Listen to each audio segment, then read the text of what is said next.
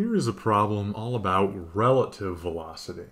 So we have a boat that is moving with respect to the water, and we have a jogger who is moving with respect to the boat.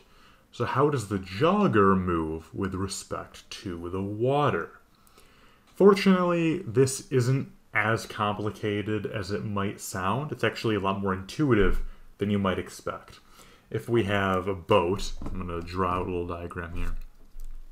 If we have a boat and it's moving with respect to the water, then all this means is that the boat, if the jogger was still, if the jogger was in place, then the jogger is moving with respect to the water at the same rate as the boat.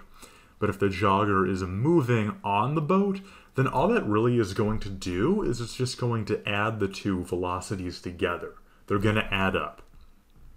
So the velocity of the jogger relative to the water is going to be, it's going to be an addition thing. So there are two different things that this problem's asking. The first part is where the jogger is running towards the front of the ship. So if the jogger is moving towards the front of the ship, then that means that they are moving with the ship along the water. So their speed with respect to the water is going to be faster than if the boat wasn't moving, for example. So all you want to do in this case is just add the two velocities together. So 2 meters per second plus 8.5 meters per second, well, that is equal to 10.5 meters per second.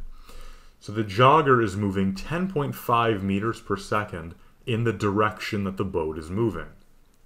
For the opposite case, the jogger is moving towards the stern of the ship, which means that they're moving in the direction opposite to the direction that the boat's moving in.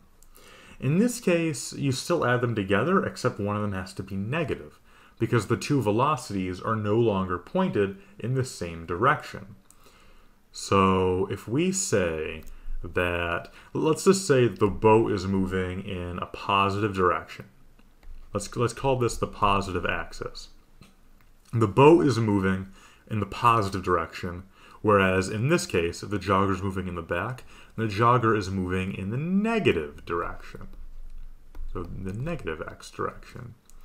So if that's the case, then if we just add these two velocities together, as we would do, then now it's negative 2.0 meters per second because the jogger is moving in the negative direction, plus a positive 8.5 meters per second, since that's the direction that the boat's moving in the positive axis, in the positive direction of the axis.